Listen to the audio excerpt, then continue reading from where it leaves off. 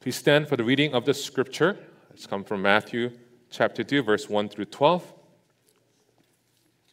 Matthew 2, 1 through 12. We'll do in response reading. I'll start, and you read verse 2, and we'll go back and forth, and then read till 12. Let me start. Now, after Jesus was born in Bethlehem of Judea, in the days of Herod the king, behold, wise men from the east came to Jerusalem.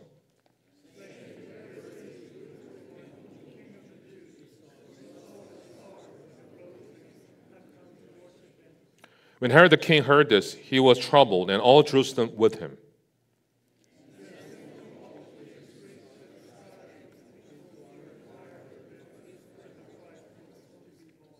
They told him, in Bethlehem of Judea, for so it is written by the prophet.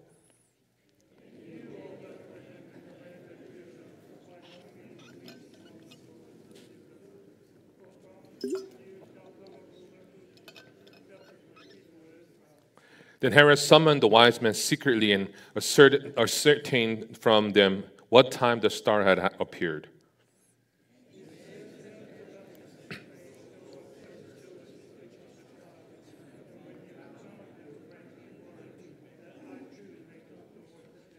After listening to the king, they went on their way, and behold, the star they have seen when it rose went before them until it came to rest over the place where the child was.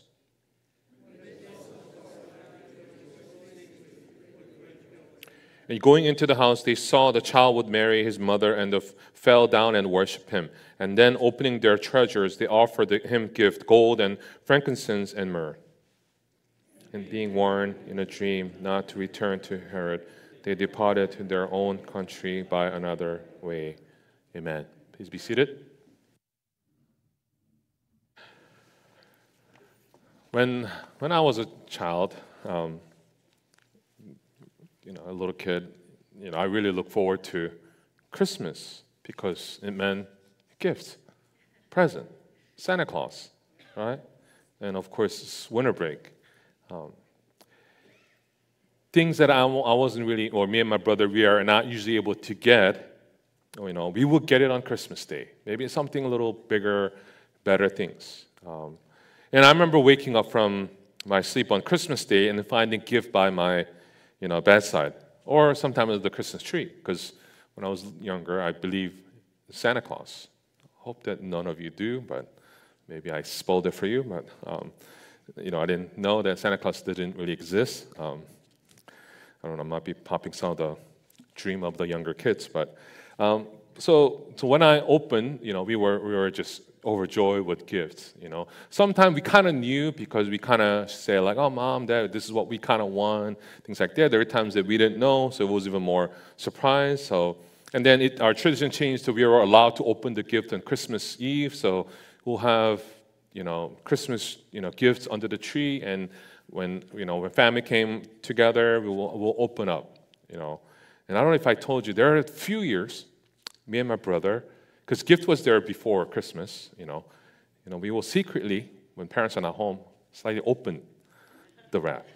It's like, I was like, oh, and then we close it, and then I remember being the older and wiser, saying, hey, make sure you pretend that you're really happy, so that the parents would never know that we already opened the gifts before them. And I just remember that. So I was like teaching him, like, hey, you need to really act well, and things like that. I remember. So one year we kind of like, I don't know if they really got that or not, but there are times that we've done it because we couldn't wait till Christmas Eve to open. So, as kids.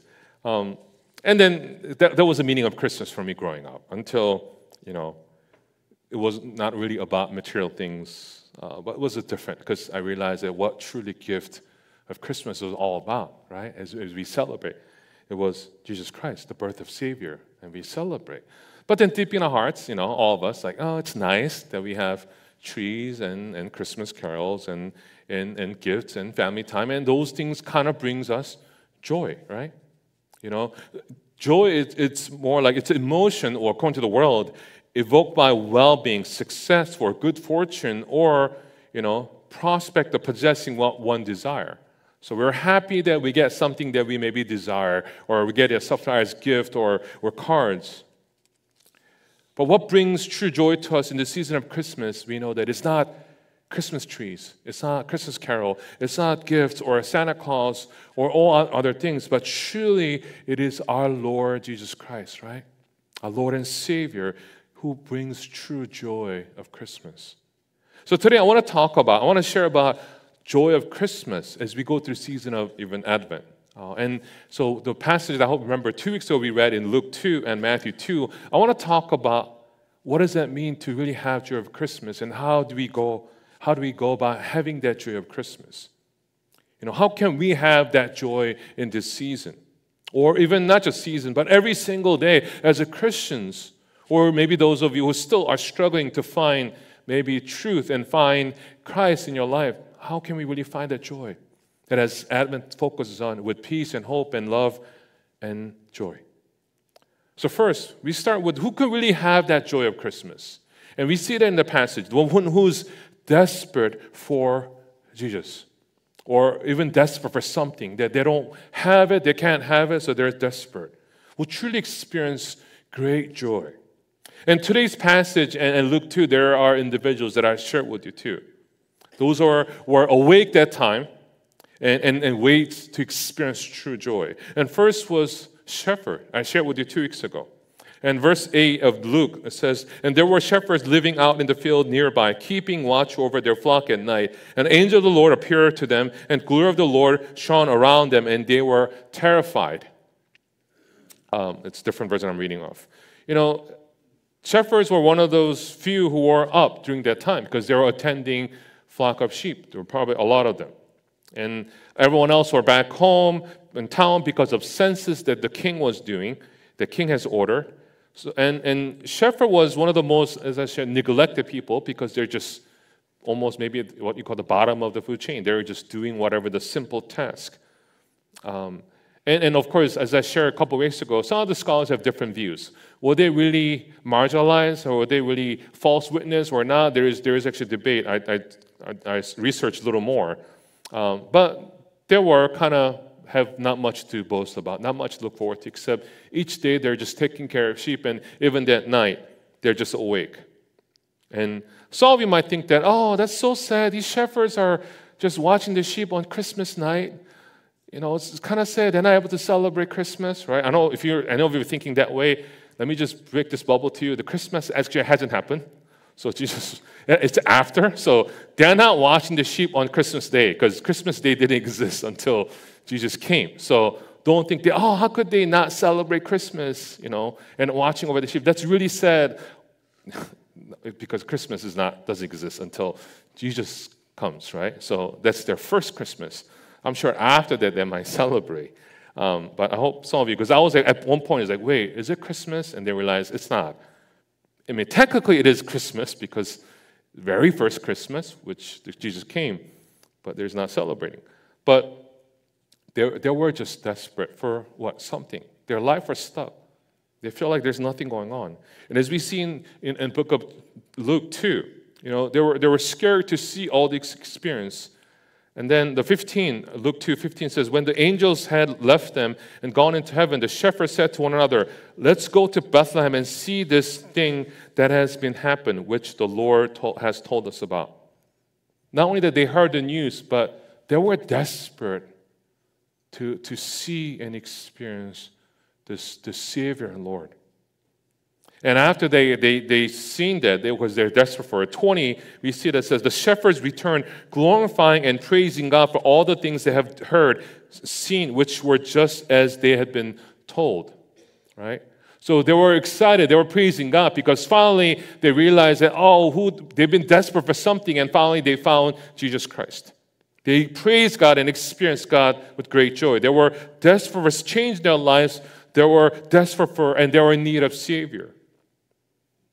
And the thing is this, nothing really in their lives really changed in terms of surrounding. They go back as shepherd, they go back same thing, but I'm sure their life is completely changed because their heart changed, because in their hearts now there is Jesus Christ. In their hearts there is the good news of the gospel. And then there's another group, the one, of course, that's closest to Jesus, baby Jesus Christ at this point, is Joseph and Mary, right? Because Luke 2, 16 and 17 and 18, 19, when they've seen him, they spread the word concerning what had been told them about this child, and all who heard were amazed at what the shepherd said to them. But Mary treasured up all these things, pondering them in her hearts. As shepherds, came to tell them the message, they were all amazed and overjoyed. And Mary treasured all these things and wondered what else it could more mean to her. Mary was not really sure, what would really come out of all these things. I'm sure it's a huge thing for her to grasp, because what you have to understand is this: they were running away. They were kind of in hiding, right? Because you talk about this Joseph, with his wife was pregnant, but technically she became pregnant before they were officially married. They were engaged, but there's no way. So some people probably figuring out what's going on. We know that they were away from each other, they were engaged, they were never married, but she's already pregnant. This is something that would be bad. She'll be almost stoned to death, that kind of point. But he never left her, neglected. But they were kind of on the run in a way. They're kind of not in hiding. Of course, they're not really hiding from the whole society. And now they're wondering, and there's no place for them to even give birth. And where they received true joy of Christ. And she was the recipient of the greatest probably honor, which is able to give birth to the Savior and Lord. When she was woman, pregnant, without proper marriage, actually, yet there's a true joy. And then today's passage, we see these magi, foreigners. Matthew 2, 10 and 11. When they saw the star, which they were looking to find the Savior, they were told that he was born on that day. On coming to the house, they saw the child with Mother Mary, and they bowed down and worshiped him. And they opened their treasure, presented them with gift of gold, frankincense, and myrrh. So they were overjoyed to see that.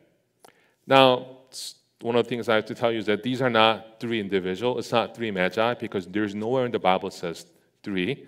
So a lot of times we think that, it's three people. It could be four, it could be two, it could be multiple, we don't know. People say it's three because they brought three gifts. So possibly every one of them brought one gift. So it's possible that it's three, but nowhere in the Bible says three magi. We say it's three magi, but as we see. But they came with the gift. They worshiped Christ. They honored the birth of Christ and left. Because what? They were desperate for a true king. They were desperate for Messiah. They were desperate for Lord. And these are commonality of the people. First, these were kind of most neglected people in that time period, right? Even today. The shepherds, the lowest of the class, the poor people, Mary, female, woman. Especially we know that in the time of New Testament, women were very neglected, or not. She could not. Well, any woman could not be official witness in a court of law. And we know that even throughout our history, that women was looked down. It has changed, but even there are moments in our history that women weren't even allowed to vote, which in today's sense would be crazy, but that's what happened. And then magi, foreigners, which were in Israelites, they're so-called Gentiles. They were not really considered high standard. Yet God chose these people, most neglected, most marginalized, most not really considered high class, to really experience true joy. Why? Because it doesn't matter where they were. It didn't matter. They were desperate. Same for all of us. Some of you might be in good standing with God, maybe so-called according to the world.Maybe some of you have done great things, and some of you feel like, man, I've been away from God, or I haven't done much, or I don't know if I really know God. The whole point is that, are you really desperate for Savior? I think Senior Pastor shared with us last week too. One of the biggest challenges of our people, especially non-believers, is that it's not just acknowledging Christ. It's not about acknowledging God. It's about acknowledging that you are a sinner and you are in need of Savior. That you need to depend on our Lord and Savior. That is a challenge. And that is something that we struggle with as believers. Why? Because sometimes we're not that desperate for Christ. Because we have other things that we depend on. Now, King Herod, He was desperate to find Christ, but he wasn't desperate for him. He was desperate to get rid of him because he was afraid that if that true king come, he thought that he would be replaced by him. But he didn't think that Jesus came not just be the king of the Jews, but king of the world, and he was already. But when he heard the news, he was afraid. And not only just him, but the whole Jerusalem was troubled. People were troubled. Why? Because they weren't ready for Messiah. They weren't desperate for Messiah. They had a different kind of Messiah in mind. They have a different kind of success, different kind of blessing in their mind. And just like that, even today, when you think about Christmas, when you think about Jesus Christ, when you think about gift, when you think about true joy, where does that true joy come from? Is it really your desire, desperateness for Christ? Or is it other things?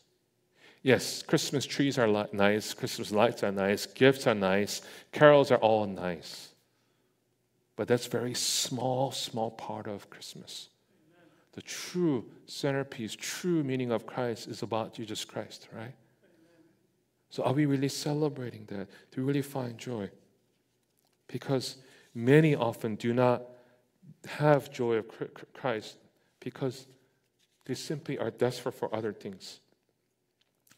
I remember going to the Dominican Republic for the first time in the 90s as a mission trip. And it was completely different than when I went 5 years ago with our church group.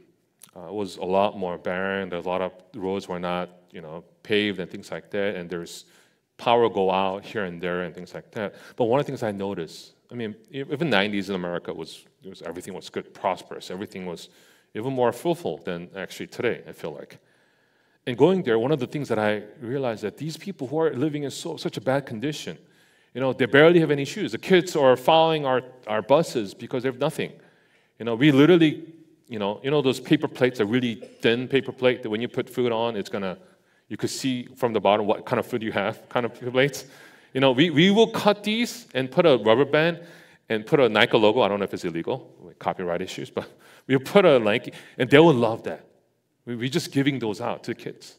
And whenever we go to door street witnessing, these people are very receptive. We came and said, hey, we want to share about Jesus Christ and gospel. And they're just so happy to hear. Why? Because they have nothing else to look forward to. They're desperate for something. So when the news comes about Jesus Christ, the gospel, their hearts are open because they've been desperate. And finally they found true Savior. Back in States, people are not as desperate because we have so many things. So many things that we could have and fulfill our needs, or we think.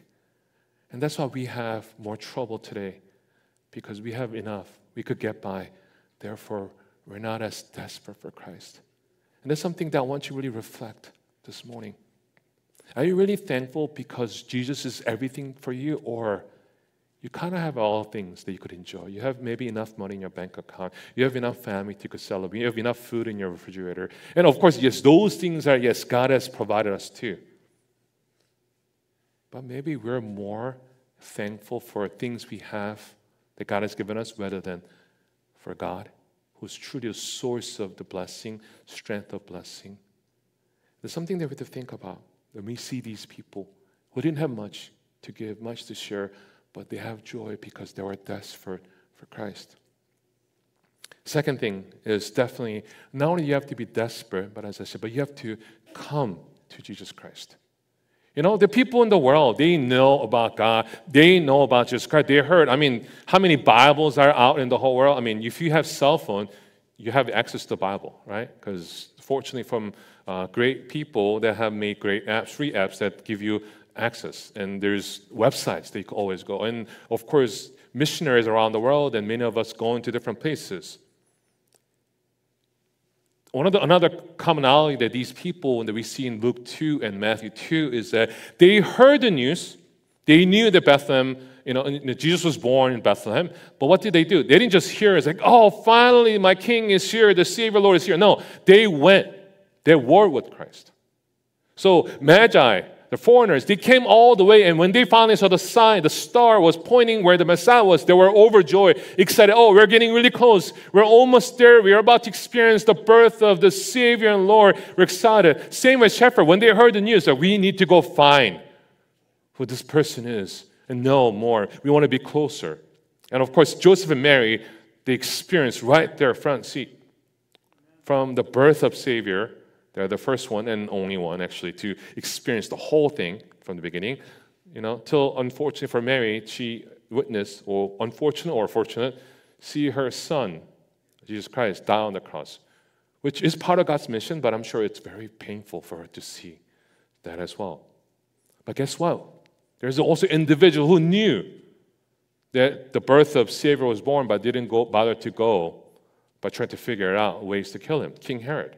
He was afraid that he will be things taken away. He was afraid that if Jesus was born, if you go see him, does that mean he'll be replaced?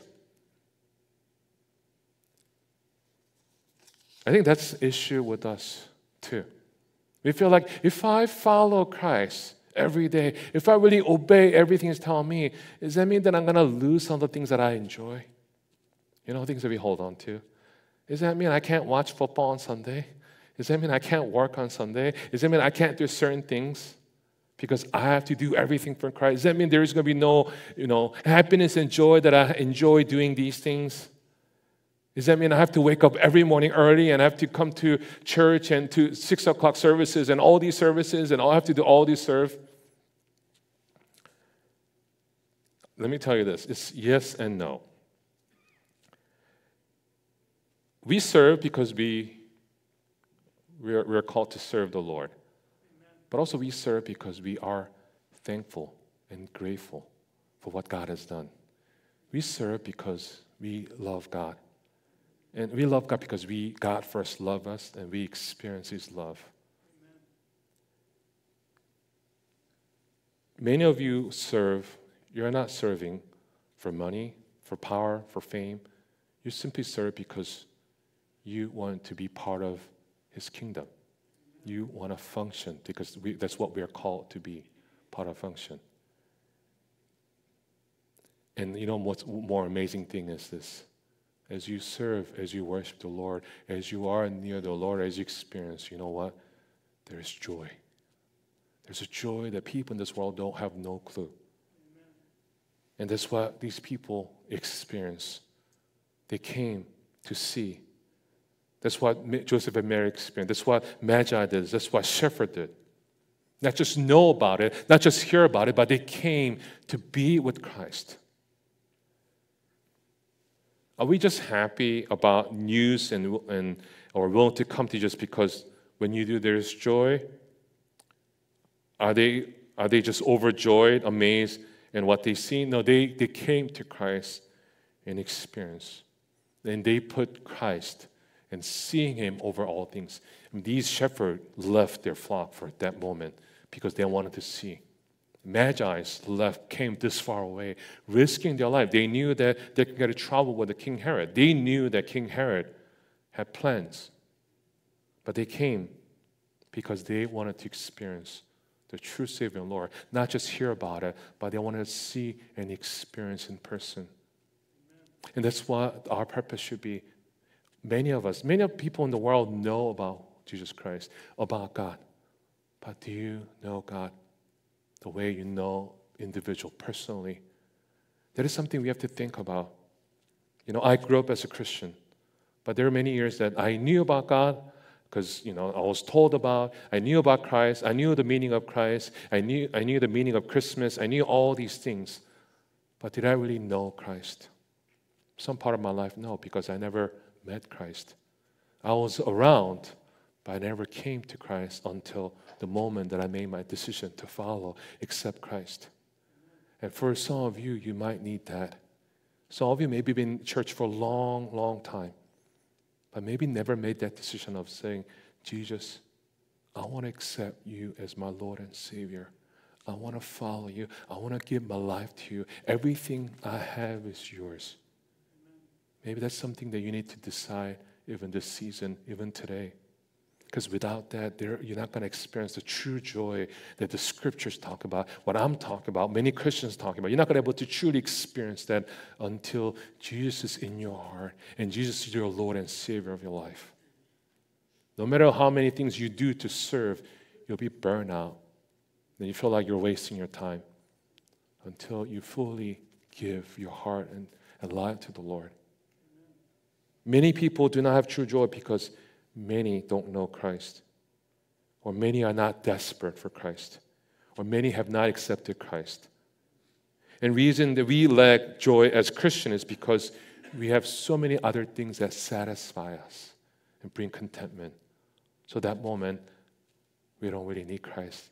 Because as long as I have money, or as long as I have family, as long as I have my car, my house, my job, my career, all these things I have. The reason we are not able to truly enjoy Christmas for the true purpose is maybe because we have so many things surround us and blind us. Maybe Christmas trees, maybe carols, gifts, people, parties, and mood, festivity mood, are enough to get us by with little joy. And we are okay with that for every year. But we lose true meaning of Christmas. Because it's not about all these things that are surrounding it, but it's about the centerpiece, Jesus Christ. Shepherd, Magi, Mary, and Joseph rejoiced in Jesus Christ because they needed Savior, they needed Messiah, and they were desperate for Christ, and they came to Christ, and they met Christ, and there were true joy in their hearts. As one of the scholars said, the joy and the meaning of joy is related to the gladness and happiness, though joy is more of a state of being than emotion. It's not about just like you feel excitement. It's like, oh yeah, I'm excited to see Jesus Christ. But it's because you being. You have joy because of being, the state of being with Christ, because of the result of your choice, which is that you have decided to follow Christ. You have decided to accept Christ. You decided to see Him and meet Him in person. So it's a part of, having joy is part of experience of being a Christian, being a Christ follower, being a child of God. Joy is about being excited about the grace and mercy that God has, being grateful about your status as God's children. So I want to challenge you this morning. Are you really desperate for Christ? Or you are excited for so many other things, and Jesus is a little thing that you add on? It's something we have to think about. And are really coming to Christ each and every day? And then lastly, I want to talk about another joy that we could have in this season, which is important, is the one who shares Jesus with others. Bringing news to the world. As we have, sung Jesus' true joy, and we must bring joy to the world, right? Sharing Jesus Christ, being used by God. And I'm sure the angels were just honored to proclaim the birth of the Savior. The messengers were. And I don't know if you have ever shared gospel with someone or led someone to Christ. It's a great feeling. It's a great joy. I remember there are times that I will go out, and it's like, man, it's hard. It's challenging to go out and even just to talk to strangers. But there is a joy because I know that God is pleased with what I'm doing. God is pleased with me going out and representing Christ. And of course, even the greater joy is that when I share gospel and someone accepting Christ. Happened, I remember one of the incidents I shared with you before, it was one individual that I shared when he accepted Christ and coming home. Just my heart was full of joy, knowing that God used me to lead someone to Christ. There's no greater honor than that God using me to lead someone to light from darkness. And that is something that we need to do that. As Luke 2:20 says, the shepherds returned, glorifying and praising God for all the things they have heard and seen, which were just as they had been told. So they glorifying God and praising God, which is what? Talking about. Praising not just about singing, but talking about who God is, what He has done. And of course, their praising part is about, wow, the birth of Savior, Jesus Christ, the Son of, I don't think they know the part of a Son of God, but Savior is truly upon this earth and bringing peace upon this world. The Messiah that we've been waiting for is here. They're just singing about that. And there's a great joy. Because why? Because we are not part of His kingdom. Sense of belonging and worth, my identity, my value is now lies in Jesus Christ, who came for me and for us. He came to this earth and died for me and resurrected so that I can have life. And that's what we need to do. We go out. The whole purpose, especially those who know already Christ, accepted Christ, you will have a great joy when you go out to the world and say, hey, you know why we celebrate Christmas? You know why we have joy in the season of Christmas? It's all because of Jesus Christ and what He has done for me and for you. And that's what we need to proclaim to the world. Let them know that our Savior and Lord came to this earth 2,000 years ago. And His power and His presence and His salvation is still powerful today as it was 2,000 years ago. The power of the cross, the power of resurrection is still as powerful today as it was 2,000 years ago when He resurrected. And that's what we need to share. In order to have that great joy, we need to go and share Christ with others. So let me sum up what joy is for me, acronym JOY, as we have PowerPoint. J is news about Jesus Christ, right? The birth of our Lord and Savior, the gospel. And then others is what? As we go to others, share the good news to others. That's how we, and then you, which means your heart need to be really full of Christ. You need to really have Christ. You need to really be desperate for Christ and have Christ in your heart. Then the true joy will be complete in this season of Christmas for Christians. Because Christmas is not just about me experiencing Christ and celebrating Christmas, but also about celebrating and sharing that joy with others, with the world. Because this world definitely needs Christ. Our neighbors, our community, even some of our families are living in darkness and not knowing the true meaning, true joy of Christmas. So let us go out to the world and proclaim that our Messiah, our Lord, our Savior has come upon this earth 2,000 years ago, and He died and rose again for all of us. So we need to accept Christ as Lord and Savior in order to have a full joy in this season. So I pray that as we are approaching Christmas, which is literally a week away, I hope that we'll be prepared to really celebrate with true joy in our hearts as we confess that Jesus is our Lord and Savior, as we are desperate for Him, but also as we proclaim that Jesus is our Lord and Savior to the world. Amen? So you have that 1 week to invite friends, families, neighbors to church, but even talk about who Jesus is to you with them. And definitely that will be true joy of Christmas in our hearts. Christmas is a beginning for even greater things to come, and completed by Jesus' death and resurrection. And now He is with us forever. And soon, someday, He'll return. Until then, we have that opportunity to share the Christ with others. So let us go out to the world and share the true joy of Jesus Christ, true joy of Christmas. Amen? Let's pray. Father God, we know that You have loved us so much that You gave Your one and only Son to us.